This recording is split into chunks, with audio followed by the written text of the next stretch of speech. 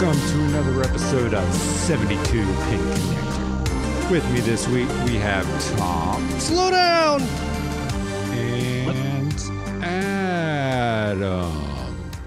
Hello. Speed it up. You sound like you were right there, Adam. Hot damn. I wasn't ready for that one. Neither was I. You can't catch me off guard like that. See? My bad. Thought you guys were professionals. No, absolutely not. I quit. Ugh. What exactly are you quitting? I'm sitting here? I don't know. I mean, we don't do much to quit. Oh.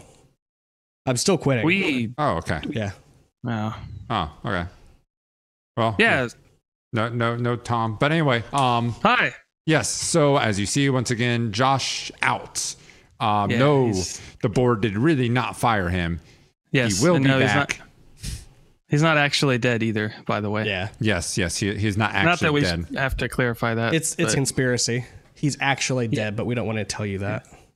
We know that viewership would fall through the floor if everyone found out Josh was dead. Yep. Yeah, we don't want to be suspects. So when you start noticing that his takes seem awful similar from the previous podcast, and that his video seems very patchy, it's not suspicious. We promise. Yeah, no. We totally wouldn't. And he cut plays together. the same games every week. Exactly. Yeah. So Yeah. Well, as long as we do say he's playing Rocket League, I mean, to worry about. it kind of does fit the bill. I mean, we did play something this week, so you can go back in our Twitch VODs and actually see something that we played. Something. Yeah. This week. Something? Okay. Anyway. Wow. So, how'd y'all's weeks go? My week went very well. I don't really have much to say about it, other than it was just like a nice, easy week. Nothing bad happened. You seem to be playing a little more this week than normal. Get a little more free time with it being closer to home, or just later starts, or? I only played 4 things. That's not that much more. No, I mean time-wise, though. I mean, like, you were playing, like, you played right up until when I started Kerbal, and I'm like, holy shit. Adam's still off. That night. That night was one of those rare exceptions where I don't have to be at work like hella early in the morning, really far away from home. So I actually got to stay up later that day. And then I was off Wednesday, so I stayed up late Tuesday. Okay. But yeah, I did get some more gaming time in. That was actually nice. I'm so used to like coming home, being tired and doing stuff around the house and, you know, maybe editing the video for something or audio for something and then, you know, going to bed. Most of my game time really ends up being like Friday and Saturday. And then you normally run pretty late on Fridays. Right. Yeah. But this week I actually got to play during the week and it was cool. It's nice. Nice. How was your guys' weeks? Busy. I said it every week though. It was busy. Yeah, you're always busy. What are you so busy for? I don't know. I should quit my job. It doesn't give me anything except, you know, money. I don't need that shit. Nobody needs that. No one needs it. I don't need money when I got video games, which I actually played a decent amount of this week. For being so busy, I got a lot of gaming in. It was good. Yeah, it looks like a nice long list of games here. I can see on the show notes. It was good times. So Urk, your week? My week? Yeah, it was your week. It was a week. It was I didn't get to play any the stuff I really wanted to play this week, but I did some stuff. Nothing notable, I think. Yeah, nothing notable. I see one notable thing in here. But I mean, like, through the week, other than game shit, there's really nothing notable. I went to a store where I didn't have to check out. I just grabbed shit and went, and that was kind of cool. I enjoyed that. But other than that, the Amazon thing. Yeah. Repping the company brand. Disclaimer. They kind of pay our bills. Yeah, but I kind of gave them the money on that one, so fuck them. It's pretty cool. But yeah, there's nothing real notable. I had to stay at work a little late a couple nights, so like Kerbal, I was busting my balls to get home. It's like, got there just in time. But Adam was keeping me company. He was streaming through the week, so I was able to watch on the bus, which is nice. Nice, yeah. How long is your bus trip every day? On the way in, probably between a half hour, 45 minutes. On the way home, it can take a little longer. The way home, it can take an hour 15 sometimes.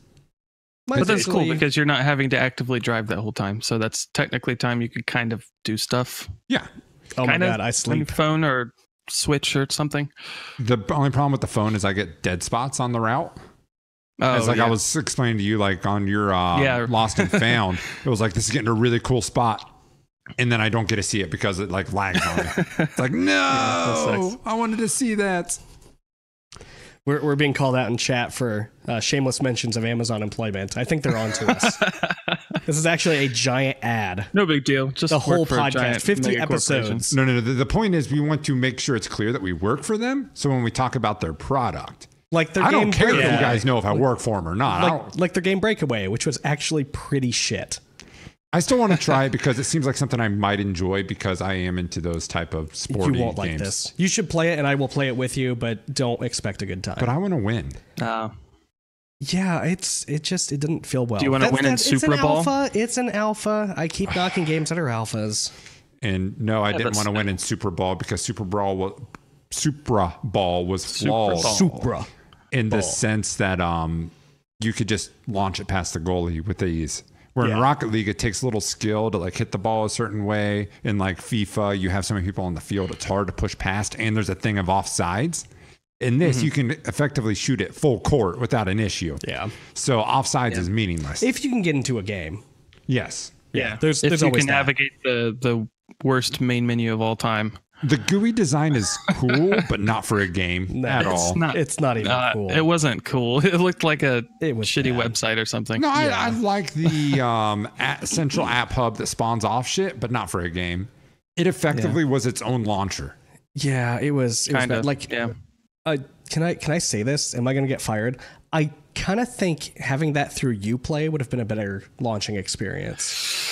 Yeah. I don't have issues with third-party stuff. It works for me. You're the only one. The only one. You know, people make a big tissy about it. I really don't think it's much of an issue. You just sign in, you're done. It's not so much that it's an issue. I just would rather not have all this stuff installed if I don't need to. Steam is convenient because all my games are there. That's it. I open Steam, I pick a game. Yes, but then you're selective then. You're saying Steam can do it, but Ubisoft can't. Well, they've already won, right? They've already won. I'm not going to pay... Really? You're saying they've already won, so no one else will even try. Don't even try. They've won. I'm just saying, like there's a reason I'm not going to watch the new Star Trek series because it's on CBS's, streaming shit. I'm not going to pay for that. Fuck that. If it's on Netflix or Hulu, two of the things I already have, I'll watch it. But if it's not there... Yeah, but by the time Hulu came around, Netflix already won. But then Hulu went ahead and tried anyway. That's true. So Hulu shouldn't even exist. By your standards, no. Netflix or nothing. Actually, you know what? Steam or nothing. The internet shouldn't exist. Yeah. No, it shouldn't. We had perfectly good live video things before Twitch even came about. So everyone hook up your rabbit ears and go to black and white TVs. Channel 2945 to go to the 72-pin connector broadcast channel. And then you can watch us there. So if you want to chat, send us a letter.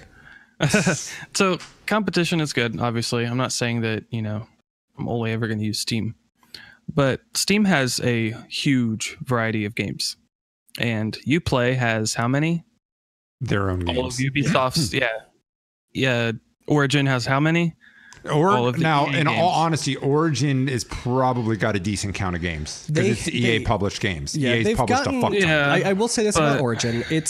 From using Origin this week, I will say that it is so much better than it was when it first launched. It used to be. I still don't like it. I still don't like using it, right? But it is way better than it was. When it first launched, the first time I had to use it was Battlefield 3. Yes, long time ago, and the original version of the Origin downloader was, I couldn't just install the game from the disc that I bought. I bought a physical disc of Battlefield 3 at the time.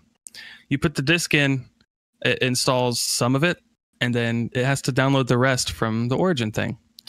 Now, if something happens to your internet in the middle of the download, the entire thing would be canceled and you'd have to start from scratch. Oh, that's shitty. That's really shitty. But the force of the download of the platform, though, didn't Valve do that with Half-Life? They did. So with Half-Life 2, I got a DVD, an actual box of Half-Life 2, which was weird because that's how you bought games back in the day.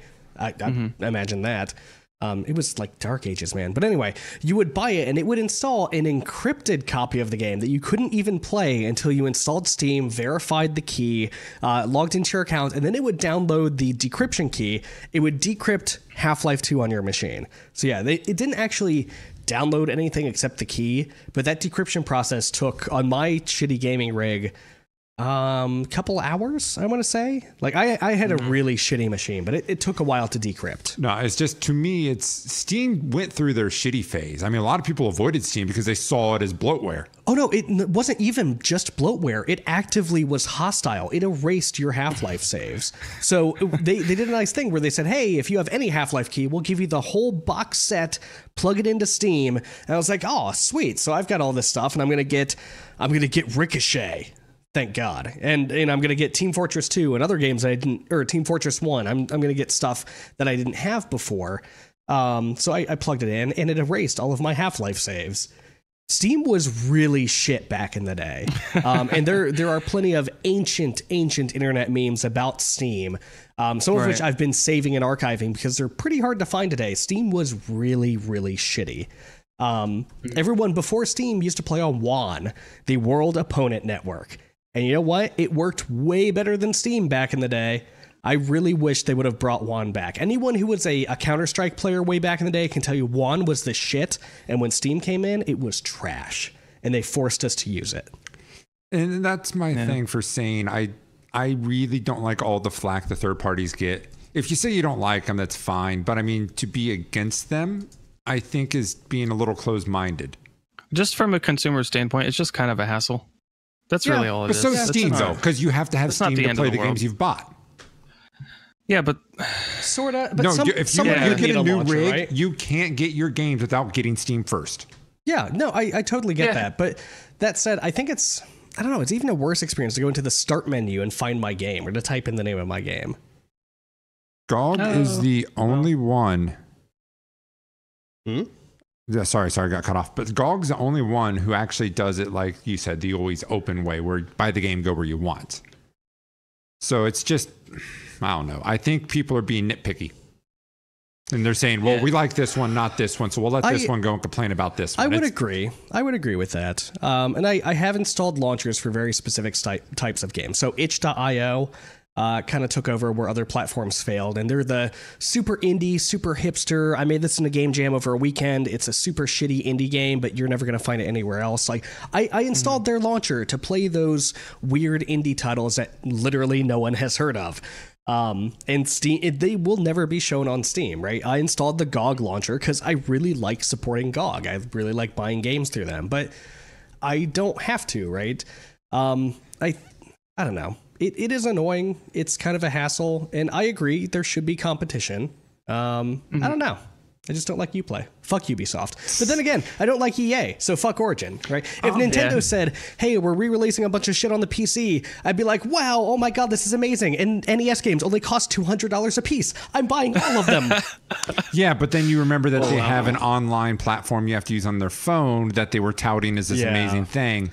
And still, to date, you launch this app, there is one game in it. Yep. Splatoon. That's just it. That's it. No Mario Kart, no nothing. No FIFA, nothing. Just Splatoon. So I want to get on that real quick. We're here. I'm going to do it. What the fuck is Nintendo doing right now? I mean, honestly, I was one of the few people standing up and saying, you know what? A phone app, you can do some really cool stuff online with a phone app. It's a secondary device. You can really have some cool matchmaking, some calendar integration, some fun stuff. Dude, they are completely shitting the bed. The voice comms suck. You can't match with friends in half the fucking games you want to play. Only one goddamn game uses it. So whereas Sony and Microsoft have got the platform and the weight to throw around to say, hey, if you are launching FIFA on this platform, you will use Xbox Live. You will use Sony's online system. You will use these things, or you won't be online. That's the way this is going to work. And Nintendo is trying to be... So Nintendo has had typically really shitty third-party support. So they're trying to get people to come back. They're trying to say, no, just please, look, you can do whatever you want with the online. You can use our really shitty online, or you can build your own. Just Launch a game on the Switch, any game. We don't care what it is. Superman 64, put it on there. We don't give a shit. However, they're not using their own goddamn platform. They're not. They're not at all. Yeah. I mean, it's an indictment. Yeah, if you're not Mario willing to Kart- use your own dog food. Mario Kart does not use the Switch's online platform except for the back end. Yes. Wow. Yeah, it's terrible. I agree. And I mean, that said, we are complaining about something that's not officially launched yet. We have never had to pay a dime for this system. Yet. Now, here's what's going to suck. I can see them using this as a Xbox Live subscription where you have to have this to be able to play online. And what's going to suck is they'll kill Mario Kart backend for you if you don't have this. Yes, they will. Even though it doesn't touch the app. They will. That said, from the rumors, it's going to be $20 a year. It's cheap. It is cheap. But that said, it's $20 for something cheap. that's worse than worthless. They are saying that they're going to give you a free game with it every month or something, rotating game. Yeah, That'd be okay. I don't want Ice Climbers for the 75th time. I really don't. I don't need Urban Champion for the 27th time. So those two games, I don't own at all because no. So, but now if they said, hey, look, we're going to give you Ocarina of Time. We know you've been paying for this game 27 times. Every year we re-release it. Yeah, I'll sign up. No, they're not giving that for free, man. No way. Yeah, that's not going to happen. It's like, here's Super Mario Brothers 2, the shitty American version. Yeah. Doki Doki Panic Mario skin. Done. Yeah. But anyway, that was a big long tangent. Yeah, it was. How the fuck that happened? I don't know. I ate at a barbecue place. That was really good. Oh my God, they had good brisket. Really good brisket. I have a deep soft spot for barbecue. It was so good. I still have. I've got a large soft spot for barbecue. It's about right here in the middle. Yeah, it's delicious. Well done. But I still stand with my statement. Any place that's good at smoking meats has a good brisket. I've never been a place where it's like, this brisket sucks, but all the rest of their stuff is good. I've had some bad brisket. But at a place that had good other stuff, though? Yeah, I've seen really good pulled pork in a bad brisket. I've seen them both. It's Brisket's rare. I'll easier give you to it's dry rare. out. Yeah. That's an issue in some places. I've just never been to a place where it's like, this smoked pulled pork or this pulled pork is delicious, but this brisket is terrible. I've never had that experience. I will say this about the place. Their sauce was weird. Even their sweet sauce was kind of spicy. It was odd. Their medium wasn't really medium. It was kind of a mild, but everything had this weird spice to it, and it was in everything. Luckily, the meats come unsauced, so you can go buy your own sauce, which I think is what I'm going to do from now on. But they had coleslaw, and I fucking loathe coleslaw. I hate coleslaw. I do too. I liked it. It was good at this place. It was really good, but it was spicy coleslaw. It was fucking weird. The baked beans were spicy. Everything. Escape it. The white bread was spicy. Spiced. So, question for you, Adam, because I know this answer because I've talked to him already. When you go to a barbecue joint, outside of cornbread, which is a given, I think, everywhere, what is one of the most normal sides you'll ever see at any barbecue spot? Mac and cheese. Right? Yes. This place had no mac and cheese. They had no cornbread. None. They didn't have cornbread either? No cornbread, no mac and cheese, no mashed potatoes. That's a travesty. Dude, I question that you went to a good spot. The meat was delicious. It was fantastic meat. They just missed everything else around barbecue. Was it seasoned well or was it just cooked well? Cooked well. So all they knew how to do was put the meat to temperature and time. That's okay. That's okay, right? I'm in the most unlikely place to find good barbecue, and I have found decent smoked meat. I am happy. Dude, there's a lot of barbecue joints around here. I'm going to have to show you some. All right. I will go. There's some good ones around here. Go exploring. Yeah. But so my next plan when I go there is I'm going to get a half pound of brisket, half pound of pulled pork, go buy my own sauce, do it out myself. Yeah. It was good, though. Yeah. Nice. Well, and with that, barbecue. Adam, sir, barbecue. We will start with you this week. Start. What have you been playing? Oh, I've played some video games. I played some Rocket League today. Actually, I've been playing Rocket League a little bit throughout the week. I finally got my ranks back to where they were last season, so that's good. Oh, nice. Got all my placements done for the new season. I still got to finish my placements. Yeah.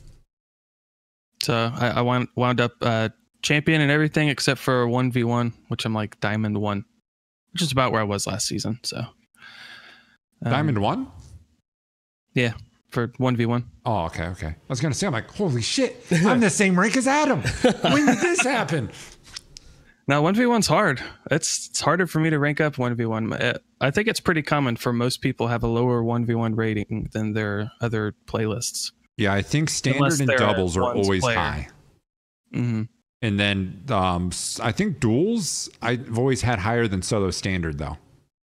Yeah, solo standard is kind of I don't know. That's its own beast, and I think most people don't like it that much. So most people don't play it that much. Therefore, their rank is lower. But so yeah, I played a little bit of that. Not much really new to talk about. I'm back on the Dominus, so I've settled on a car again. Flat Earth or Flat Car Society. Flat Car Society. Good shit. The cars are flat, just like our Earth. Okay. Let me take a sidetrack on that. Did you guys see about I don't know the rapper that's doing it. He put a GoFundMe to raise $150,000 or something like that. I think he eventually upped it to $1 million because he realized his gross underestimation on how much this would cost. But he's wanting to fund creating his own satellite to launch into space to prove the Earth is flat. That NASA is nothing more than a conspiracy feeding back these images about the curve. He took a picture 12 miles outside of New York and said, I can see the buildings, therefore no curve. And Neil deGrasse Tyson was responding to him like, actually, you realize you can't see like the bottom 20 feet of these buildings.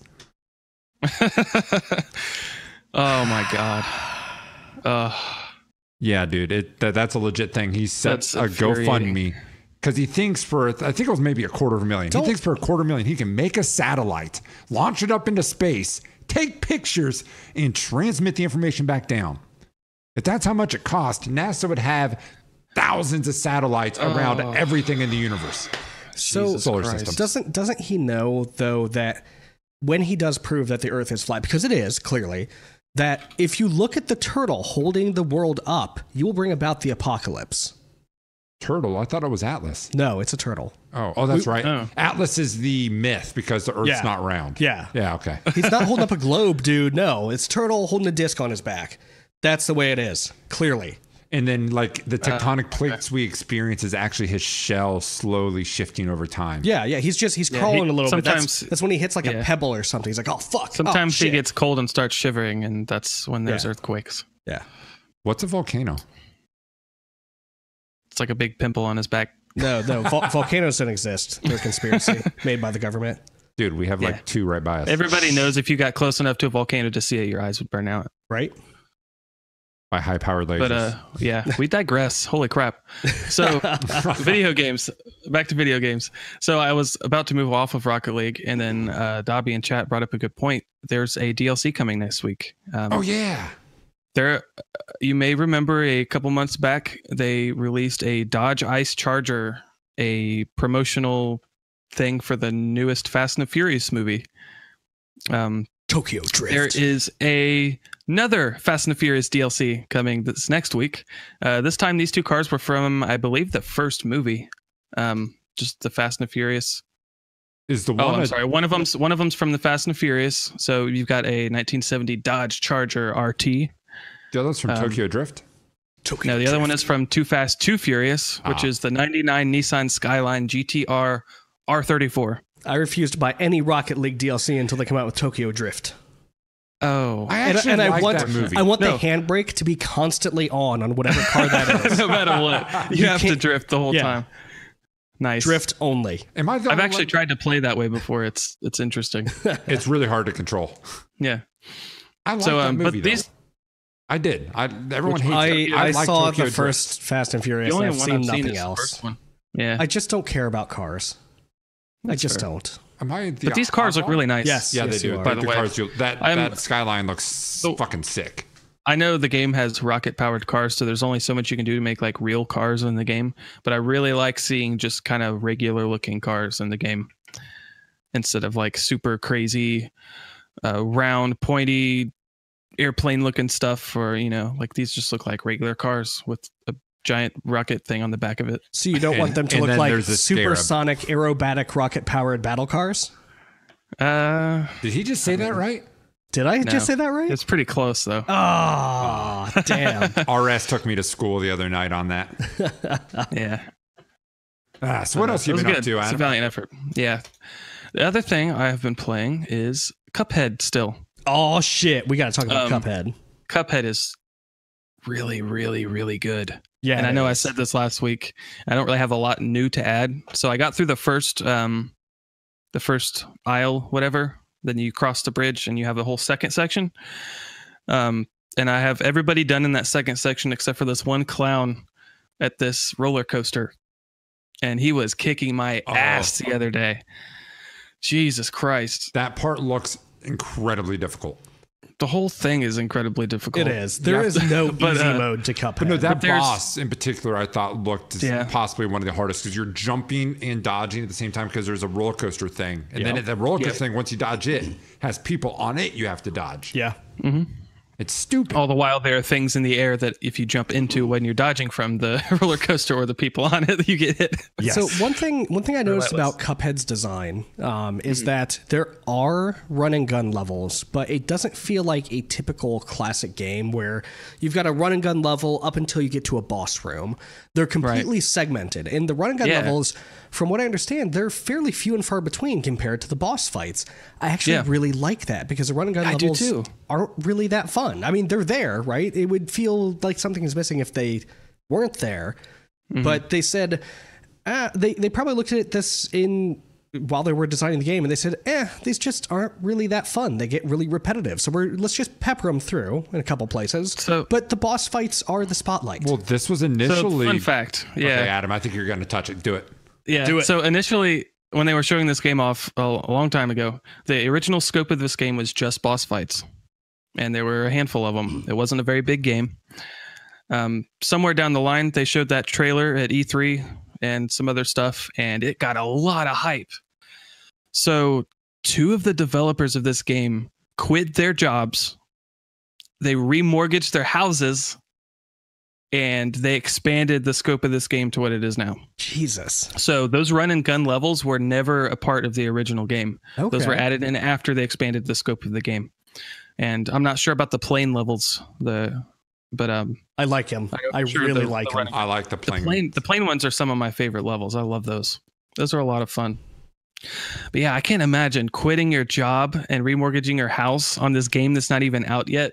Dude, not an existing IP that has a fan base already. It's literally just this new game that got a lot of hype. Apparently, they've made some money because Cuphead is selling really, really well, and it's gotten excellent reviews. So here's the thing. How much did they actually get? Because Microsoft, I think, ended up funding a good bit of it, too. Yeah, so let's see. So, I mean, there may be something where, like, you get X percent of the sales, and we're taking X percent because we are funding you through this development process. As of 2 days ago, PC Games... N, I guess, is reporting that Cuphead has sold more than 300,000 copies. That ain't bad. Nice. That ain't bad at all. That's not bad at all. For what's typically considered a little indie game, that's really good. It's been out, a week now? Yeah. A little over a week? Something like that? A little indie game? Okay, that is a little it's indie game that has been featured in E3 for a couple years, and people have been clamoring for it, and it generated insane amounts of hype. And it's actually as good to play as it is to look at. That little indie, it really is. I'm really impressed at just how complete of an experience it is and how polished it is. So have you seen? And this is being brought up in chat. Have you seen some of these speedruns of Cuphead? No, I haven't. I saw an A+ no-hit speedrun. It was insane. I guess Dark Soul Invader is reporting that the world record is 31 minutes. Holy crap. That's insane. That's crazy. Absolutely nuts. That, honestly, I think is muscle memory. It's got to be. It has to be. There's no way. Because that is just absurd. But that's nuts. Game is excellent. I really look forward to it. I'm so impressed that they hand drew all of those animations out. Yep. Yes. Oh, they're beautiful. The whole not just like, hey, we make an initial character design and then animate it in with the computer. No, they drew out the animations and then they digitized them and then somebody colored them.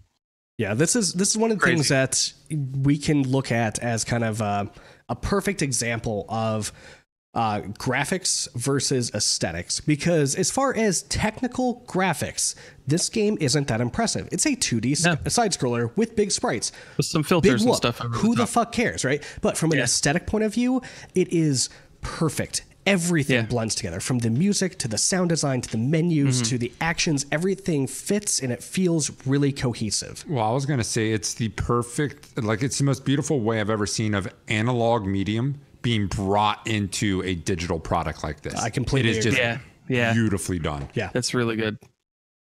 Totally agree. I love that soundtrack. The music is so good. I wish I would have bought jazz. I wish I would have. Yeah, there's I wish I would have bought the soundtrack on Steam too. There was a bundle you could get with the soundtrack too. How much do they sell the soundtrack for? Just curious. I got it for $10 on GOG. Yeah, $10, $5 or $10. Yeah, I think. not bad. No, it's not bad at all. This is the price of a normal CD. I How got many it. tracks are on it? I don't know. I'd have to look at it. I know the one on GOG, and I'm pretty sure that's the same on Steam. You get an MP3 and a FLAC copy. So if you want to go full crazy, you could. Yeah. If you want to hear the low fidelity 1930s music and the highest fidelity, put it on your record player. Hear that snap and pop. Yeah. But make sure you use gold-plated connectors for your digital waveforms. Vinyl's actually making a comeback. Did you know that? Hasn't vinyl been making a comeback for 10 years? Because of people like Dobby. Yeah. Honestly, it's kind of cool. I mean, I'm not really into it personally, but it's cool. I don't get it. I think people who say it sounds better don't really understand what they're hearing. Because I don't understand. There's no way that it can actually sound better. The digital ability to capture everything. You don't get the other sounds coming through it, but the actual quality of what the recording is better digital. Here's the thing about quality. It's perceived in audio. So a lot of audio productions use equipment from the 70s and 80s and 60s. These are sought after things because, when digital came along, everybody was basically throwing that stuff out. All this expensive equipment. They were like, nope, digital, it's the way of the future, whatever.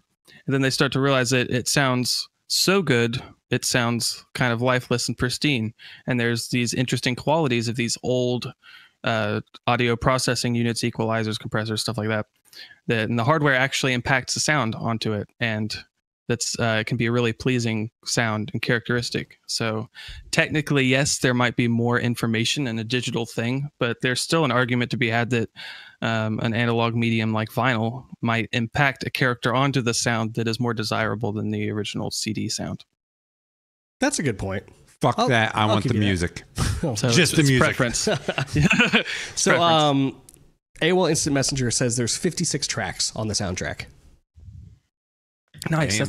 That's a lot. Yeah, that ain't bad. That ain't bad at all. I wonder how many from a little like 15, 20-second quips for like the game overs. Yeah. Then here's your results. Probably. That's how most game OSTs happen. Yeah.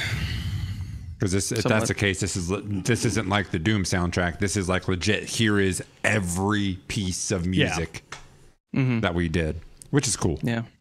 So yeah, Cuphead, go out, go buy it. It's fucking rad. I can't recommend it enough. It's really good. Another game I played this week, Ellipsis. It was my turn to do Lost and Found this week. This was yet another game I got on the Humble Bundle. Installed that bad boy on Steam, redeemed that key.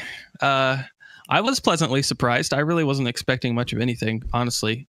I think most of the Humble games I've gotten that I wanted to play, I have played and enjoyed, but everything else I'm just like, I could take it or leave it. But installed this game. It's a really simple, minimalistic, I guess it's kind of a puzzle, not really a puzzle game. It's more of a, how would you describe that? You watched me play it. What is the genre? What is the genre for that? Gosh, dang it. It's not a platformer. But the way you maneuver reminds me of a platformer, though. Yeah. So basically, you play as a little circle, and you control this little circle with your mouse. and you have to collect these other little circles without getting hit by all the mean things and obstacles and lasers and angry triangles following you around and mines that are exploding. And that's all it is. You use your mouse to navigate through these levels, collect these things without getting hit with shit, and move on to the next one. And it was actually surprisingly fun. It was good. Yeah, I remember the first few levels, Adam's like, oh, this is easy. This is easy. What's going on? And then all of a sudden it's like, oh, fuck. Yeah, and then they throw that one in there. It's like, oh, okay, this is what we're going to do. I see. I'm awake now. Thanks. So, anything else you got this week? Or was the Lost and Found really the end of the new shit for you? I installed the Star Wars beta, and I haven't had a whole lot of time to really get into it. But it seems solid. It felt really good to play. I played maybe two matches. It's good so far. I'm enjoying. So for those listening, the postcast game, the community game night game this week is Star Wars Battlefront II, which has an open beta going on this weekend. So dust off that old Origin install and download the game. It's like 25 gigs. Hopefully you have an insane internet connection if you're just now hearing about this. I would start that now. By the way, just a warning, at least we have confirmed for NVIDIA graphics cards, unless you've got a driver from last week, you will need to update your NVIDIA driver. Yeah, it's not quite last week, but like within the last month or two, you're going to need to update. Because the newest driver is from mid-September, I think. Is it? Okay. Yeah. So that's why I'm saying like my version was way out of date, but yeah, they're forcing you to update your drivers, believably, I think, because it's easier to debug issues when driver stability is not one of the issues you're trying to debug. Yeah, I'm not sure why they were doing it. Maybe they're using something weird and brand new, some new NVIDIA API. I'm not entirely sure, but I'll tell you this: the game looks beautiful. It did throw me. That game looks really good. It looks beautiful. Okay, and I was surprised. I don't have like a super new graphics card. It's like I don't know, a handful of years old, but it actually ran well on my system and it looked great. I was, it seems like it's optimized as far as I can tell. Nice. I couldn't get Fraps to work on it to capture for me, but it ran good. It was well over 60. That's a name I haven't heard in a long time. Yeah, I know, because Steam has it for you, but yes, Fraps, I say. Wow. But that old thing. Adam, what class were you playing? I was androids. I only played the couple matches and I was androids. I just did like every time I died, do a different one. I'd pick a different one. I kind of like the snipers and I kind of like the heavy. I will only play to support our troops, our good, strong Imperial troops, take down those terrorists that killed millions of people when they bombed the Death Star. It was just a research base. Yeah, that's it. They blew it out of the sky. And they're trying to rebel against our empire. Absolutely right, terrible. We're just bringing peace to the galaxy, and they want to cause war. Those fucking filthy rebels. Oh my god, I cannot believe them. And the Jedi, they're the worst of them. The worst of them out of all of them. Yeah. Well, they're the ones back there pulling all the goddamn strings. Yeah, they're the generals of this devil magic. This war of attrition and tyranny and blood. It's disgusting. All right, but support our troops. Support the drones. Anyway, or droids. Wow, I just said drones. Drones. I do want to talk a little bit about this though also. Yeah. So I also had the first one. And the big problem with the first one was, as AOL and Semester has pointed out, it was really repetitive because there were so few of maps. I have no issue with having the same game modes as long as you have different maps to make it fresh. Their maps were very lacking. The way you upgrade to different heroes and classes made it really stale. You're always running as the same guy using the same cards until all of a sudden a vehicle unlock is on map and whoever gets there first gets it. Here, they went back to more the original Battlefront 2 style of as you get kills, you get points. With those points, you can purchase a A-Wing. You can purchase an AT-AT. You can purchase a Darth Maul and make one run with it. So it keeps that a lot more fresh than the first remake did. And I like that mechanic. I like the system they've got for that. Yes, it feels a lot more back to roots. The card system's just like it was in the last one they made, which I think is a good system. It's not a OP kind of play a lot, destroy everyone, because you start with good cards anyway. They haven't opened up a lot of maps yet, though. So that underlying issue, they say they have more maps. Yeah. In this beta, we're not going to see it. But they say they have more maps. Okay. So you played it some, Eric, didn't you? Did you try the whatever space battles thing? I only did the ground battles. So I did unlock a ship when I was doing it. Nice. And I will say, air-to-air combat, holy fuck. Yeah? If you're good at that, you're a god. Nice. It is really hard to control because you actually... W and S is your throttles. So you really have to be careful with your throttles. And if you clip anything, you die. Yeah. So they're powerful, though, is the thing. It's a really good balance where they're hard to use. They're fragile if you hit something, but they destroy shit. So it's a really, really good balance. The guns play really well. At first, I thought the sniper class is going to be OP because my first time running with them, like, bam, dead, bam, dead. I'm like, fuck yeah. And then I realized that I switched to that class at the most optimal time in the map to switch to that class. Because it's objective progression, like the Battlefront or Battlefields. So as you get further into your progressions, all of a sudden it's like, oh God, this is not as good as I thought. This is not going to work here. This is not going to work here. So you have to switch between your classes. In each class, you can upgrade to different guns. Right now, I'm still base level guns. I'm still hanging with everyone. But I don't know if like there's going to be this god tier gun. I doubt it. I don't see them intentionally destroying gameplay like that. Hopefully I would hope not. But I was hanging with people. But so far, I'm saying that I'm enjoying this. This beta is doing what it's there for two reasons. Get them data onto what they need to fix and optimize, and to get motherfuckers like me to want to buy it, which I think they've done. Yeah. Well, we'll see how I feel about it tonight. That said, this is not... I mean, it could very well turn out that I buy this game because Overwatch was fun, but totally not a buy for me. And then I bought it. Yeah. So these community games are great to expose you to games, but they're also bad for your wallet sometimes. Dangerous games. But yes, everyone, it's about an hour to download, an hour and a half if you have some good connections. So if you don't have it yet, get on Origin, get that free beta. It's free until tomorrow. Even if you don't play with us, pick it up and play it some tomorrow. Check it out. It's free. And let us know what you think about it too. You could tweet at us at 72PC Podcast. Shameless plug. There we go. Oh yeah. I got you, there dog. We go. I've also got a shameless plug. I guess but not a plug in a happy way. One of our buddies in the Discord and in the chat almost murdered his gaming PC. He almost accidentally installed the NVIDIA GeForce Experience. Oh, God. I just want to bring up that the GeForce Experience is the only experience where you can no longer game. Yes, so I actually updated really that today. Bad? It's pretty bad.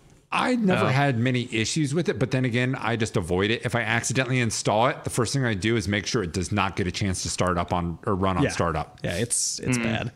It just totally destroyed Steam and home streaming for me. Like, ruined it. Oh, wow. It was bad. That's because you're using Steam and home streaming when you really shouldn't be. I only use Parsec today. Anyway, do you have anything else there, Adam? No, I don't think so. I'm looking forward to playing it some more tonight and get an actual, solid play of it. Other than that, chilling. How about you guys? What you been up to, Tom? Chilling. What you been on playing? Cuphead. Go buy it. It's good. Overwatch. Yeah, I bought Overwatch, and now I'm really liking Overwatch. I'm having a good time with it. Nice. I need to get more people to play with because I was playing with people last night, and that was tons of fun. We were in chat. It was great. I totally need more people to do that with. I know I'm totally coming into this far too late. Played a little bit more of Her Story. I don't know if I talked about this last week. I'm pretty sure I did. It's a game where you've got a bunch of video clips and you can search for words inside those video clips and piece together the entire detective narrative. I've been doing that more and more and more. I've got a notebook and it's scribbles everywhere and lines being drawn to things, and I look like a crazy conspiracy theorist. Do you have loins? Loins drawn to things, yes. You should really watch where you draw your loins. No, I draw my loins anywhere and everywhere I possibly can. Nice. So, loins everywhere. Other than that, The Witcher 3, I was going to play Overwatch one night. I was like, I gotta go to bed in a half hour. I get like 2 matches of Overwatch in and then go to bed. I wonder what's happening in the world of The Witcher 3. So 2 hours later, I said, oh shit, I have to go to bed. That world sucks you in. It is so crazy. The writing is excellent. The combat's okay, but the lore and the way things happen is just awesome, just fantastic. I love it. I was watching a video on The Witcher 3 today. If you're familiar with NoClip, they do video game documentaries. They're all really good too, so check it out. I love NoClip. NoClip is great. They've got stuff on the 2016 Doom, Rocket League. There's a Witcher thing, Spelunky, and other stuff. I can't remember what else there is. The Witness. You should totally watch The it Witness, if you can on the Spelunky, because Spelunky is one of the most underappreciated games for how brilliant that thing is. Yeah, they did a couple things on Frog Fractions, which was really, really, really good. NoClip is awesome. It's all on their YouTube channel. Just go to YouTube, search for NoClip. They are right there. They're right now doing like a 5 or 6 part mini series on The Witcher. Mini series meaning like 4 hours of content. So it's not mini in any way. Right. Yeah. I was watching the one today on the level design or the world design. Them talking about building the world, and they'd be like running through an area, and if there's not something that you can look at or that catches your eye every 30 seconds, they would fix that. So it could be just an NPC strolling through, or a little group of animals, or a camp outpost, or something like that. Their rule of thumb was every 30 seconds, something needs to catch your eye a little bit, even if it's just something to look at. They were talking about how they designed the houses, and there's so many houses in this game, they couldn't make them all unique, but they also didn't want it to be like, oh, there's house number 3. I recognize that house from the other side of the map. They just copied and pasted over. Yeah. So they have like, a handful of them, and then some of them are kind of generated, and it's just really interesting. I've never heard that much detail about the process of designing a big open world like that. So it was really cool to see. It seems like they put a lot of love and care into the way they built that. So I watched their 2017 PAX West panel when they got everyone, and the NoClip guy, they got him up on stage. Oh, nice. And there's like a story team and a world team and then a loot team, and they all kind of interact with each other. So the story team had the story about a village that was starving, and they were building this after the world team had finished. So playtesters get in, and these villagers are talking about starving to death, and the world team has built these beautiful houses with fresh sausages inside, like hanging over windowsills and stuff. And the story team's like, hey guys. This villager's like, oh, we're starving to death. We don't know what we'll eat. While just sausages are in the background of the cutscene, just hanging and floating there. Those are for the king. Yeah, and then the loot team didn't know what this area was supposed to be for. So inside of all of the loot stuff, there's like food and things you can grab. And so they had to be like, hey, loot team, world team, can you guys make this like really shitty? Get your food out of here. Yeah. So it was absolutely hilarious. I highly recommend The Witcher so far. I haven't put too many hours into it, but so far it's the exact kind of RPG experience I wanted. Nice. Whereas Skyrim was a wonderful world to play in, it still felt very gamey to me. The Witcher does not. The Witcher feels like a world that you happen to inhabit. Wow. Yeah, it's something where it's an RPG that I give a shit about, basically. All right. It's good. That was good. It's gotten such good reviews. It's no surprise. It didn't, like, one of the DLCs actually won a Game of the Year award, right? Wild Hunt. Yeah. Yeah. Well, Wild Hunt is the main game. Okay. Blood and Wine. Sorry. Yeah. Whoops. That's pretty Damn impressive. Subtitles. Yeah. Other than that, Stardew Valley and Axiom Verge, I bought those both on the Switch the other day. Nice. I keep thinking, Axiom Verge? That one's kind of... I saw that game. I was telling you this before the cast, but I saw that game and like, oh, it's an old school Metroidvania. Tom's going to buy that and love it. Yep. So I'm Tom bought that and loved it. Nice. Good. But it's not Metroidvania. It's not Metroidvania at all. It is Metroid. Oh, so gotcha. it does not feel like Super Metroid. It doesn't feel like Fusion at all. It is totally old school Metroid. Like we're talking. So for those who don't know, and actually kind of for me a little bit, describe the difference between old school Metroid, Metroidvania, Castlevania. Where do those gameplay descriptions come from? What are the trademark aspects of each of those? So the Metroidvania is, of course, Metroid and Castlevania mushed together. Castlevania didn't always used to be this cool Metroid-ish, Super Metroid-ish style of gameplay. One of the main creators of the series actually went to a game store and saw a bunch of Castlevania games in a bargain bin. He's like, oh, fuck. This is what we've made? Fuck. We made the game you get for $5 because no one wants it anymore. Yeah. So he's like, okay, all right, we're going to rebuild this shit from the ground up. And then that's when he created Symphony of the Night, which is one of the greatest games of all time. He based it a lot off of Super Metroid and how that flows. Basically, in Super Metroid and later Castlevania games, you'll have a giant sprawling map that all like leads into each other. It's got shortcuts everywhere and secret little hidden places. But at the very start, it's basically a single path. And then you'll find an item and you'll be able to use that item to branch out into other paths. And then you'll find an item up here that'll let you go down here and branch out over here and then do some backtracking and find another thing that you never thought was possible. And that's basically the whole experience. Metroid, the old school Metroid before Super Metroid is very much that, but without the hand holding. Super Metroid didn't, I don't want to say hand holding. Super Metroid didn't really have any.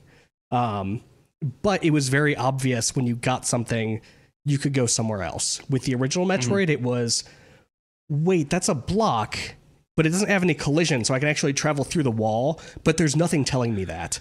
It is super old school and super hardcore and unforgiving. Super fuck you, find it yourself. Basically. Yeah, so the newer Metroid games, I don't want to say they have a bunch of hand-holding, because most of them don't. But it's a little more player friendly, would you say? Yes, it is. It is very modern. Maybe that's Axiom Verge is not. Okay. It's still fun, but you have to know what you're going into. It's definitely a fuck you, this is retro kind of game. Okay. Those are always fun. Yeah, it's good though. The music is fantastic. Really fantastic. We live in such a good world where we can basically play new games of all the styles of all the previous old games. So, I mean, there's just a mishmash of everything. No matter what you want to play, there's probably a new game out there that still satisfies that need for whatever and I'll come back to that point exactly after Irk says what he's going to. Well, because what I was about to say about that is it's really interesting you say that. I was thinking about this today. I heard it on one of the other podcasts I listened to. I'm like, it's really true. And we were talking about it a little last night. We're in an era now where a game is produced as 16-bit, as real world, as all these different graphic styles. As someone coming new into gaming now, you just say, oh, there's all these different options. Where we see it, a 16-bit is retro because it's a throwback to then, where they're seeing it as, oh, this is a new game now and it looks like this. To where it's now an aesthetic, it is not a reflection of the era. So I've actually talked to a kid when I was playing like an SNES ROM on a TV. And he was like, oh, wow, it looks like Minecraft. I was like, oh, shit. No, Minecraft looks like Super Mario World. Super Mario World does not look like Minecraft. You've got him backwards, son. Backwards. We're about to be those old backhanded people. him. Yeah. Sent him to his room without dinner. Well, okay. Last night, Tom's playing Overwatch with a guy from the Discord. And we're talking, and Tom's like, yeah, this was like super easy to pick up. I'm like, well, yeah, if you played a shooter. And he's like, yeah, everyone's played shooters. It's just super easy to pick up. Yeah. And I'm like, it wouldn't be if it's your first. And this kid he's playing with is like, yeah, I didn't think it was too easy. And I'm like, have you played any shooters before? He's like, no, this is my first time playing a game where you're like shooting people. So, I mean, it's this entire thing where we're taking for granted what we're so used to. And then we never view it as, what if it's your first ever time playing this type of game and you're thrown into this? Yeah. Yeah, there are definitely, I want to see going forward the disparity. So I was playing Stardew Valley, which is a farming style of game that did come out way long ago in the Harvest Moon series that kind of vanished a little bit. It continued on in small ways, but never really anything giant. And Stardew Valley comes out and it's like, hey, fuck you, this is Harvest Moon done today. But it's still got an old school feel of you jump into it and they're like, oh, hey, go meet the townspeople. And by the way, your farm is filled with like trees and rocks and shit. So clear that out, I guess. No controls, no pop-ups saying, hey, use this button to do this thing. No, nothing. Right. There's a little intro cutscene that they do let you skip. But I honestly wanted a little bit more hand-holding because I have no idea what the fuck I'm doing. Like, I laid out some plots of land, and I was like, I guess I'll put a seed in and water it. Oh, look, they're kind of growing over a couple days. I guess I'm doing okay, but I still have no idea what I'm doing. Tom is what's wrong with society today. He doesn't know how things are made. Yeah. Like, where's this lettuce come from? What do you mean I put a seed in the ground and water it? I think I'm doing okay, right? Ridiculous. And then I walk into this place. I've got no idea what I'm doing. It's got a very old school retro feel, and where most of the gameplay is discovery and figuring out how things work for yourself. But I went into Stardew Valley expecting a little bit more hand-holding than that. It was kind of jarring. I don't think it's good or bad either way. I just wish there was a checkbox that said, I'm a dumb millennial, please give me the hints. And another checkbox that says, I'm hardcore, just throw me into the damn game, no cutscene. Yeah. There is that no cutscene button, but there is no tutorial or anything. Oh, there's the skip intro button. There is the skip intro button. It works really well on the Switch. So I have both Axiom Verge and Stardew Valley on Steam. I can play them whenever, but I was never able to get into it because every time I'm at my computer, I could play Overwatch or Dota or Doom or Star Wars Battlefront 2 or any of these big hardcore games. But when I'm on the bus, I got Mario Kart. So I bought them on the Switch, and now I can play Stardew whenever. And I've been playing a shit ton of Stardew. Are you comparing indie startup, like 16-bit games in Mario Kart?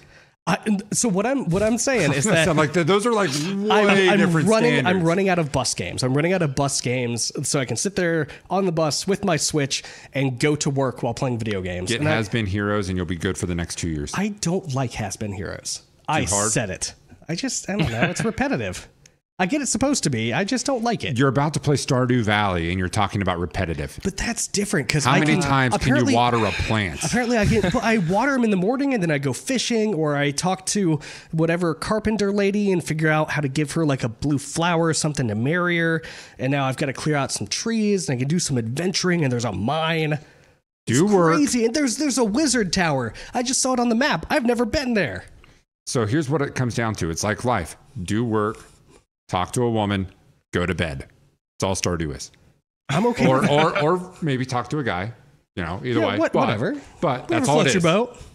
I'm okay with this. It is a chill game. Oh, it is. I love it. It's really chill. I'm just saying it is kind of repetitive in itself, though. I'll play an hour of Axiom Verge, and then I'll need 3 hours of Stardew to bring myself down. Though I do want to have one gripe about Stardew. I love the game, but my God, the button layout is counterintuitive as hell. It is trash. So Axiom Verge has got a bad button layout too. A lot of this stems from the B Nintendo. button is your confirm.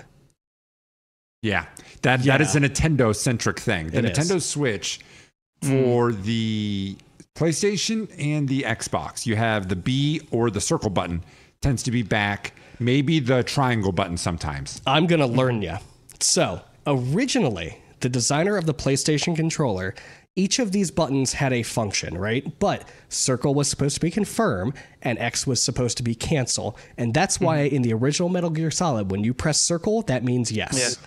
And it is backwards in every other game because everyone else wanted the bottom button I remember to be that this. Specifically. Yeah. Because it makes more sense. It does make more sense. I completely agree with you, but that's not always the way things work. But with a circle and a cross... You gave one. It makes sense when you reference. when you look at the things, right? It makes sense when you look at the glyphs. Yes, but however, I don't care how it was intended; it's how it's used. Yeah, and it has been used for well over a decade of actually. Getting it 2 decades of the bottom button. I am blaming Microsoft for switching the buttons that Nintendo laid out originally, that God's hand laid out on the SNES controller. That is the way buttons are supposed to be. And someone at Microsoft said, no, I know better. You do not, sir. That is blasphemy. Actually, the 360 controller is possibly one of the best controllers ever made. D-pad.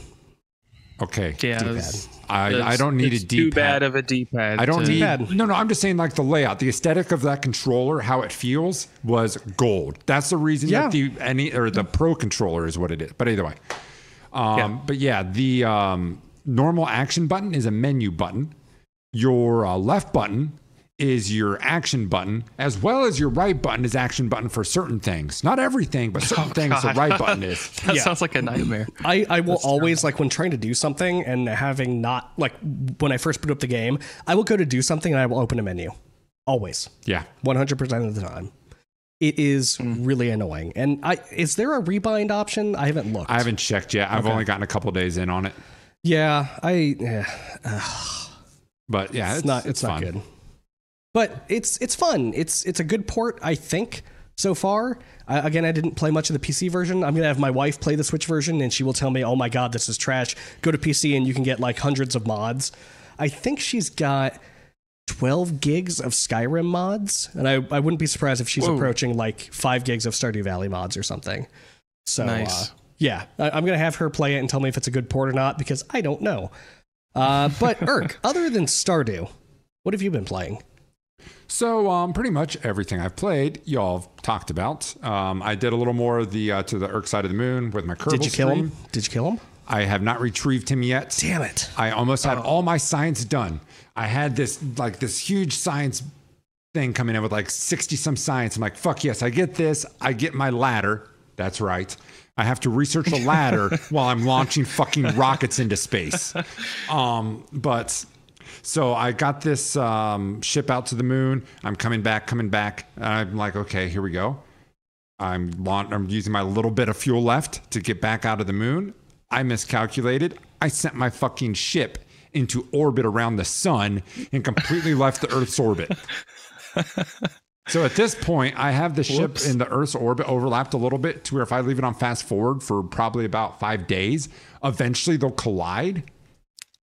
So yeah, I pretty much stranded another astronaut out there, but that one's not coming back. He's dead. He will never see the light of Kerbal again. But other than that, I did pick up another game. It's a new game. It's an old game. It's a fun game. Everyone, I think, listening to this it's an old game. It's a new game. It's a red Blake game. It's a blue game. It's a Dr. Seuss game. No, hey, I picked up Roller Coaster Tycoon Classic. Oh, so what this is a mashup of the true to heart Roller Coaster Tycoons, that being 1 and 2. So it is the actual worlds from 1 with some slight tweaks, and then it's the actual themes and stuff from 2 with some slight tweaks. They don't blend. When you're playing a park from 1, you don't get the ATM machine from 2, which was the only thing that 1 was missing. If Roller Coaster Tycoon 1 had an ATM machine, I would have never played 2. And then you have the worlds from 2 as well, and they give you like some different ways to unlock the different worlds. It's really fun. I was feeling a good builder, and I'm like, holy shit, this just launched 2 weeks ago? How did I not know this? Is it the old school isometric pixely graphics? It is the old game. Nice. It is the old game. It is actually done by them. Okay. By Atari, Chris Sawyer, blah, blah, blah, all that stuff. And it is literally 1 plus 2. So you haven't played Planet Coaster, though, have you? No, I have not. I was about to bring that up. But I was about to compare and contrast these. Those are a little different, though. Because, I mean, we're talking a not hyper-realistic roller coaster sim to a really, really good, the aesthetics matter roller coaster sim. That said, I have heard great things about Planet Coaster. Such good things. And I will get that at some point.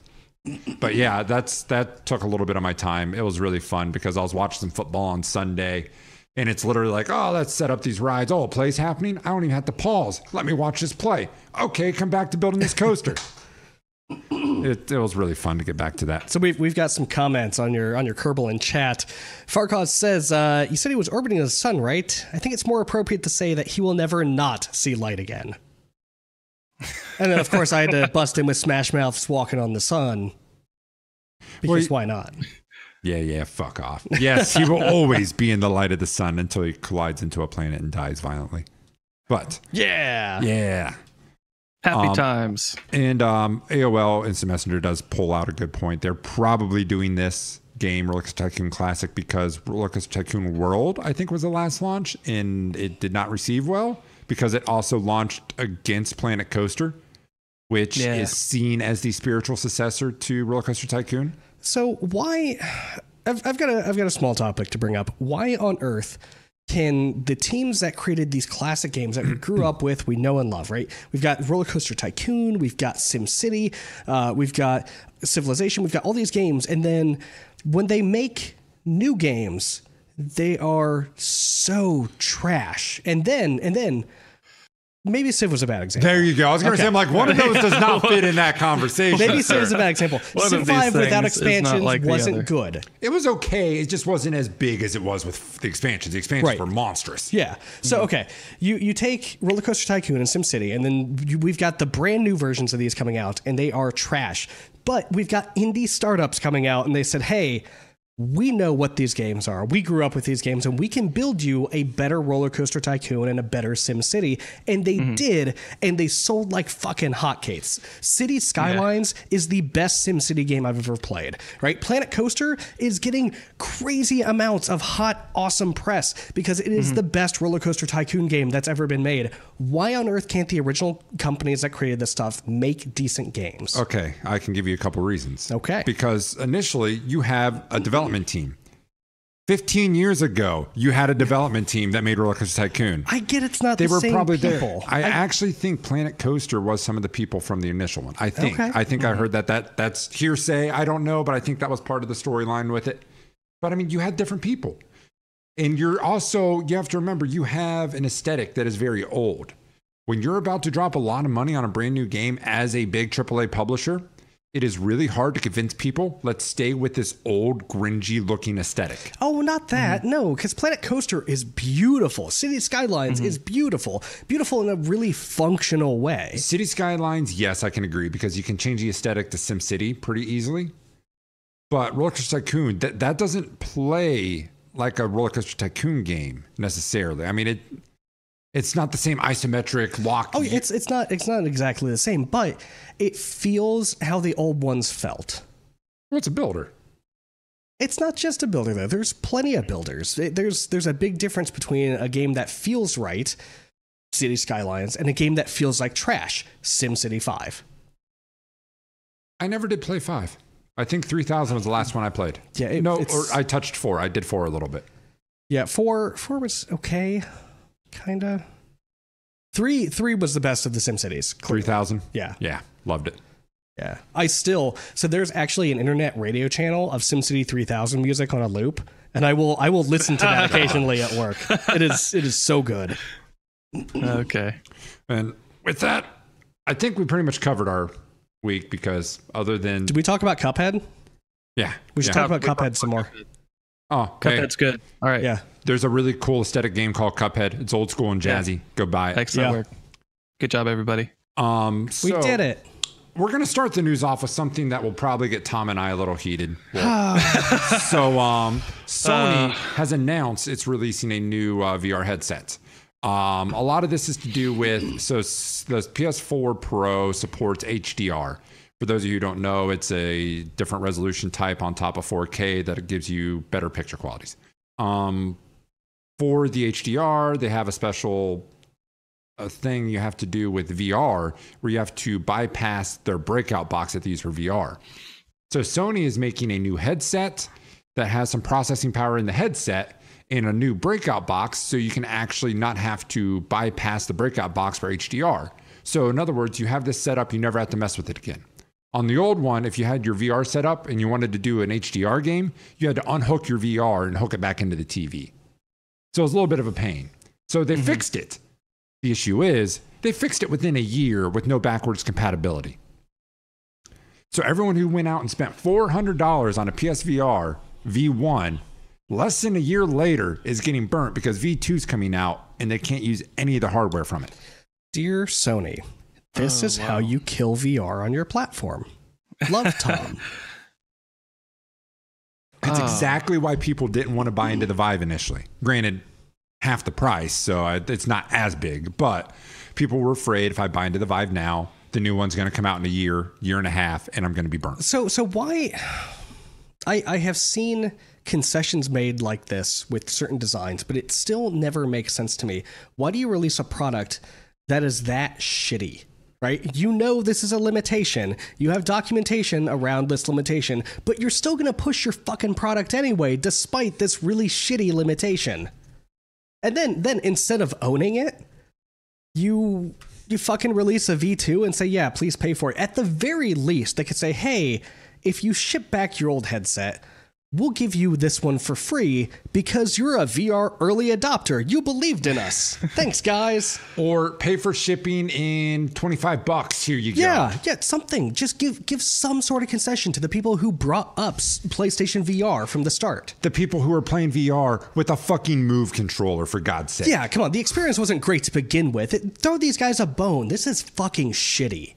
So clearly, the only true VR system is the Vive. Oculus too, but we won't go there. But the cool thing is they do have internal headphones with it, so the headphones are actually part of the system now. I actually don't like that. You still can plug in your own if you want. Oh, so you can detach them. They're not detachable. They're earbud style. Yeah. So they just kind of like, hey. Well, I shouldn't say they're not detachable. I don't know that for sure. But yeah, they're there. That's one thing I never liked about the Oculus's design, because I mean we've all blown out an ear on a headphone, right? We've all had like a single side die, whether it's a cord or whatever, die in a piece of audio equipment. And you know what's great about it? You can buy another one and plug it in. But if it's part of your $800 VR headset or your $400 VR headset, that royally sucks, because now you're stuck with something physically attached to your headset that you cannot get rid of. Yeah, that is kind of like, hey, the purpose of the headset works. Yeah. The secondary feature that's nice to have is completely fucked and I can't fix it. Yeah. So I love the Vive because it's just a big monitor you strap to your face. And my headphones, if my headphones die, I will find new headphones to plug in. Yeah, they do have a nice setup for that. But next piece of news, since we don't want to get too on that, there's something about a game about being a goose that's an asshole. So Tom or Adam, I need to take this up. Any game about being a goose is a game about being an asshole, because all geese are assholes. Amen. Yes. Preach Amen. it. Preach it. That's why you shoot them. Yes. Or strangle them. They've got those skinny goosenecks, man. Just grab it. Man, they're That's all mean. you gotta do. Anyway, They are mean. Fuck yeah, geese. so this goose breakdown. game looks like it's supposedly it combines stealth gameplay and puzzle solving. Which is you play on a small farm, and it looks like it's very much, comedy is an aspect of this game. Obviously, playing as an angry goose, but there's not like a demo or anything yet. But it looks very silly. And at the end of the trailer, they actually teased 2 geese, which makes me think there might be some multiplayer goose action. We're going to have to pick this up. That would be cool. We're going to have to be asshole geese multiplayer. So is this like in the vein of Goat Simulator? No. Well, I would think say no. I would say no. Not so much the gameplay, but maybe the humor style. Yeah. Maybe a little less crazy than Goat Simulator is. You can like take the groundskeeper's sandwich out of his pack and like put it in the water, or like put it out in a blanket and have yourself a nice goose picnic. You can hide stuff from the groundskeeper and lead him next to a sprinkler and then go over and turn it on when he gets there, accomplishing your get groundskeeper wet objective. I saw one where like you can sneak up to him and then honk and he'll be like, oh, fuck, and you'll scare the shit out of him. It's amazing. Can you get him to like, oh, fuck, and like fall into a pond? I don't know. Probably. Hopefully. Like you throw his sandwich in the pond. He goes over to investigate it. You walk up behind him, scare him into the pond. So in the trailer, there was a locked gate to get into like the actual farm or garden area. And as a goose, you can't unlock things because you've got wings. So what you do, you can't fly in there. But you got wings. Yeah, I know, you can't fly in there. So what you do is you pick up the groundskeeper's radio, which is like next to all of his shit. You turn it on, you start running around with it. He comes out and tries to chase you to get his radio back, and then you sneak in, and now you're in the garden and he can't get you out because you're a fucking asshole goose. I need this game. This sounds actually really kind of interesting. I need this game in my life. There's nothing I've wanted more than being an asshole goose. Yes, Uh, I don't want to say there's nothing I've wanted more, but Nope, that's it. That's the top for me. Well, you have to remember, Tom's kind of an asshole anyway. So. If I had my choice of reincarnation, I'd come back as a goose. I'm federally protected, and I'm a piece of shit. The federal government issues a license to kill you. I'd still be an asshole. all the more reason to be. So, did you guys hear about the Battlefront 2 update that just pushed? Oh, yeah. I mean, the original Battlefront 2. Oh, shit. Yeah. Oh, what? They are now supporting up to 64 player matches. Damn, That's they turned the pretty big. online back on too. Wasn't the online play off for a while and they You turned could it do back on? custom servers, which imagine that. Dedicated servers in a video game. How modern. Oh, wait, it's not modern at all. But yeah, so I got kicked from Overwatch because the host left and I had to migrate and the migration failed and then it dropped everybody. Oh, Fuck that. Fuck peer-to-peer matchmaking. Dedicated servers for life. It's we'll get into that another day. But yeah, it's a big update for a big player count update. However, I wonder how many of the true to heart people will stay there if they get a feel of this new game and like it. I don't know. Because this new game supports a pretty big amount of players and it looks beautiful. yeah. Anyway, I actually heard that some people were having a hard time getting those matches and online play to work properly. I don't know if they fixed it, but They should just install GameSpy. That makes it really easy. Tom, I'm going to let you take this next news clip about some people duping Sega. So, some news came out recently. You guys know how certification process works for console games? You have to meet the bar for them to be able to allow you on the platform. Yeah. So what happens is you ship your game to a publisher and or the console owner, right? For PC, it's really easy. You throw it to Steam. They say, does it crash? Is it malware? Okay, you're good.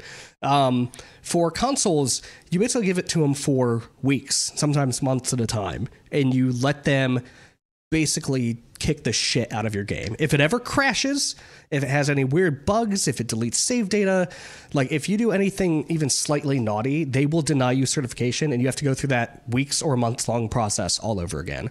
So what this guy did is anytime there was an error in the code, he took all of the error catching and made it, in the case of a Mickey Mouse game, he made it take you to a level warp. In the case of Sonic Blast, he actually made it take you to a secret level select menu. So any error actually looked like the reviewer uncovered something hidden in the game, and it wasn't actually a crash, even though it totally was a crash. Yeah. Really cool shit. So there's actually videos online of people like pulling out their Sonic 3D Blast cart and putting it back in the Genesis, and a level select screen will pop up. Huh. Yeah. It's really cool. So they basically just caught all of the exceptions and forced them to be actual gameplay features instead of crashing errors. Didn't fix any of the errors, but they didn't have to because they got through certification. It's the way of the future. Right. Yeah. They're not errors. They're just happy little accidents. Happy little gameplay features. All right. Another little tidbit of news. PlayerUnknown's Battlegrounds is now in talks with Sony about a PS4 version. I actually did not get to see much of the details on this. Is this actually for the early access or when it's a full launch? I do not know. I honestly do not know. But either way, the important thing is they are working actively with Sony to get on the platform. Yeah. Which will grow already one of the largest. Except it's Sony, so they can't cross-play, so they're going to be stuck with like 6 people on there, and everyone who actually wants to play this game will go to PC. Yeah, except for people who don't play on PC. You have to remember. We don't count them. They're not people. They're just the majority. No big deal. Yeah, they're not people. It's okay. Fuck them. But either way, yep, they're looking to bring that to Sony. It would be big for them, really big for them. It would be. And finally, in some breaking news, Nazis don't like it when games kill Nazis. Oh, shit. Should we stop killing Nazis because we're offending Nazis? I think that's what's happening. Okay. No, I think we should always kill Nazis. Okay. Let's go with Adam's plan. I like his. Can we just be nice to each other? Historically, it's working pretty well so far. We can't just be nice? No, we have to kill Nazis. Oh. Yeah. How else Wolfenstein's supposed to sell any copies of games if you can't kill Nazis? Well, because you're in the kitchen all day slaving over a cake that you're going to bring to the Nazi party to make them like you. And then by liking you, they'll like your ideas. And then you solve World War II without firing a bullet because of a cake. That was laced with arsenic. You should have been Churchill back in the day. You would have won the World War. Everyone loves cake. Yeah. As long as the cake's not a lie, everyone loves it. What if you make a carrot cake and that like even escalates the conflict even further? Like somehow another world appears and then you've got the two worlds war. The only way a carrot cake is ever not liked is if Carrot Top is involved with it. Carrot cake I cannot is refute this universally evidence. loved. I cannot refute this Carrot evidence. cake is good. I don't care for the icing most of the time, but my aunt made these carrot cake cupcakes, and the icing, instead of being like regular cream cheese icing, it tasted like cheesecake. It was so good. I just love carrot cake. This is obviously on topic. So, id Software and Bethesda are making Wolfenstein 2, the new Colossus. It's a game about killing Nazis. Nazis. Yeah. Now, the first in this remake series was really fucking good. Really good. It was great. It played like an old school game. It was wonderful. You could dual wield big ass machine guns and kill Nazis. What more could you want? I mean, other than killing demons with big ass rocket launchers. But they got that too. They already got that niche covered. We got it. They got all the niches. They got demons. They got Nazis. They got killing. You need orcs. If they get some shooting on some orcs, I'd be okay with that. Killing orcs, killing Nazis, same thing, really. Anyway. So, yep. A bunch, because of political events, I guess, there are Nazis on Twitter and in comment sections getting pissed at Bethesda for making a game where you kill Nazis and where you call Nazis bad names because they're Nazis. Because they're and you're people fighting against Nazis because they're Nazis. There's a lot of complaints that this is like a crazy leftist political conspiracy. There's a whole lot of really like excellent trolling in these comment sections, just like straight up beautiful trolling. But yeah, there's. In short, somebody called this anti-Nazi propaganda, and you know what?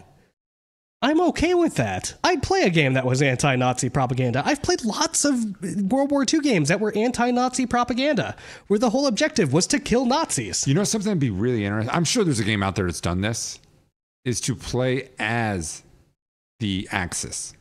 And play as, the Nazis. Medal of Honor Allied Assault multiplayer. No, I mean like actively through the campaign. Oh, yeah. And actually have maybe one that actually you end up dying and one that's actually alt history. Like you play Wolfenstein, it's an alt history game. It is. Play as Nazis in World War II. It would be such a fun thing to do. It's really weird, but it'd be kind of fun. Shouldn't the Nazis be happy that Wolfenstein's coming out? Because it is alt history where the Nazis won World War II and they've basically taken over the world and the moon. That'd be like the CIA being happy about 1984 being a movie. Yeah, okay. I get that. But no, fuck Nazis. We're going to kill some Nazis, and I'm going to get my scalps. Yeah. Fuck that. I think I might have to buy this game as a political message to say that I'm not a Nazi and I hate Nazis. Because if you don't buy Wolfenstein 2, clearly you support Nazis. Absolutely. That's what I'm thinking. If you don't hate them, you're with them. Yeah. Right? Yeah. I mean, that's not flawed logic at all. But anyway... Fellas, I think it's time for the rundown. Let's give it a little rundown. Oh, shit. So, letting everyone out there know, if you are watching this live right now, you can go over to our YouTube channel and catch some of our ever-expanding content that we're throwing over there at 72 Pin Connector. If you're watching us over there on our Pin Connector site and watching this YouTube there, which not very many do, but feel free. You can come join us Saturday nights, 9 p.m. Eastern Time on our Twitch page of twitch.tv/72pinconnector and just come chill and hang out in the chat with us. If you think that we're obnoxious, that we drone too much, or just have some cool topics you'd like to hear us talk about, you can tweet at us at _72PC podcast. And if you're a barbarian and like to get RSS feeds for your MP3s, for your, the podcast, are the best ways. You can go to our website of 72pinconnector.com. Or if you're a modern civil human being, you can go to Stitcher, Pocket Cast, iTunes, Google Play, whatever thing you want, and go grab your podcast. Fuck you, Tom. People like convenience. And with that, I think Adam has a little bit to throw in here. Hopefully, maybe. Yes, I do. We had some followers during the cast. Shit. So let's thank Were they all Nazis? these people. Not that I'm aware of, but we're be investigating. We're gonna lean on no, and then we'll beg for forgiveness if so later. Okay, cool. Yes. All right. Ferdskawa, Farcause, we know you. Hello. Flavio Molina Belo, Boomy35, Trinity SSJ3, 228858, Amber Rose Nason. Thank you for following. Yes, that's a lot of people. Thank you. Thank you, everybody. Awesome. This is the only way that we ever get people watching. So if you like us, tell your friends, tell them. Get some people. Tell them. Tell them. But with that, I think it's all we got for you this week. So stick around. Play some Battlefront 2 with us. Yeah, do it. So until next week, game on. See you, everybody. Bye.